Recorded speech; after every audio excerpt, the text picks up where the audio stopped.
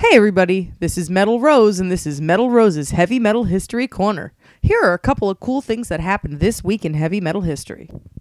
On October 5th, 1999, the Best of Van Halen Volume 1 was released. They tried to give David Lee Roth and Sammy Hagar eras equal space on the album, but Diamond Dave ended up winning.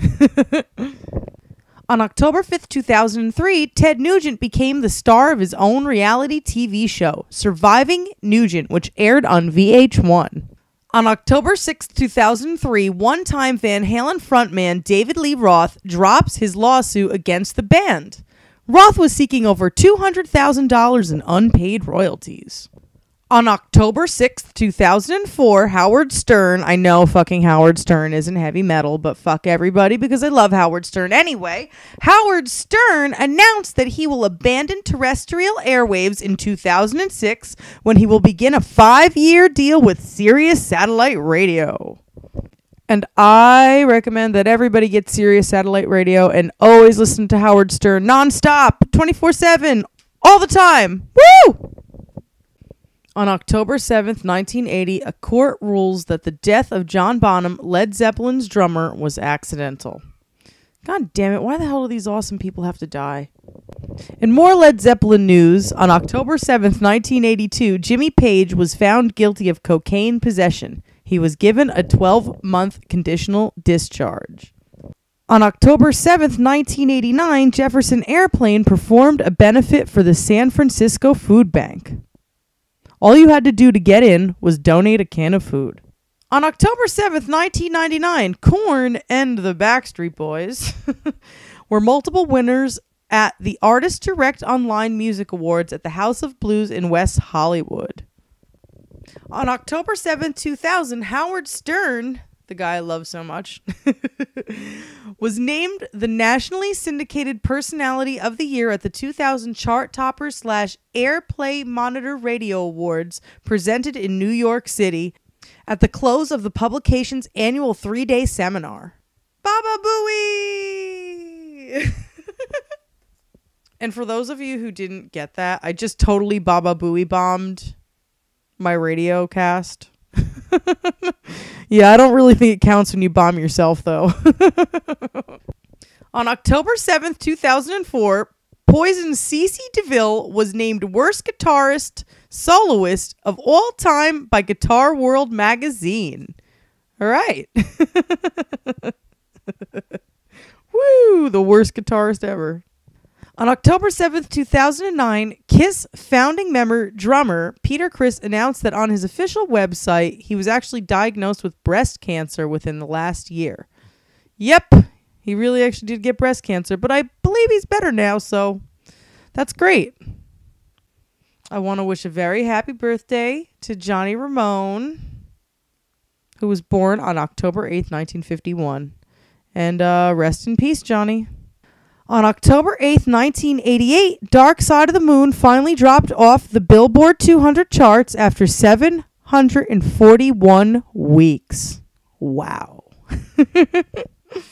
On October 8th, 1996, former drummer for the Smashing Pumpkins, Jimmy Chamberlin, pled guilty to disorderly conduct in connection with the heroin-related deaths of late former touring bandmate Jonathan Melvoin. Oh, here's one. I really fucking want to report on this, so let's do it. On October 8th, 2010, Ozzy Osbourne was furious that his song was used to spread hatred. Ozzy Osbourne had blasted religious leaders in Kansas for using the lyrics to his song Crazy Train to promote messages of hatred and evil. The rocker was appalled when he learned that members of the Westboro Baptist Church had paraphrased lyrics from the song at a post-Supreme Court hearing press conference in Washington, D.C., after telling reporters the U.S. deaths in Afghanistan and Iraq are punishment for Americans' tolerance of homosexuality and abortion. He said, "I am sickened and disgusted by the use of Crazy Train to promote messages of hate and evil by a church." You know, isn't it funny how Black Sabbath and Ozzy Osbourne used to be the evil ones? Now these sick fucks, the Westboro Baptist Church, they're really the evil ones. You know, Sabbath and Ozzy, they were never like those people. I'm so glad that Ozzy Osbourne has blasted them. On October 8th, 2010, AC/DC was named the top act ever in a new MySpace poll. I thought MySpace was like dead by then, though. So, like, what did 2 people vote? All right, I know this isn't heavy metal, but I'm going to do it. I want to wish a very happy birthday to my favorite guy who ever walked the face of this earth, John Lennon, who was born on October 9th, 1940. And then I want to wish a happy birthday to his son, Sean, who was born on October 9th, 1975. Also, on October 10th, 1939, the real Eleanor Rigby died in her sleep of unknown causes at age 44. The Beatles wrote a song in 1966 about her.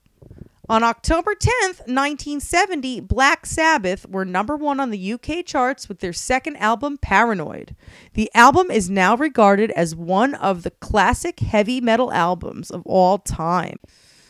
All right, back to John Bonham. On October 10th, 1980, John Bonham was laid to rest. Bonzo was found dead at guitarist Jimmy Page's house.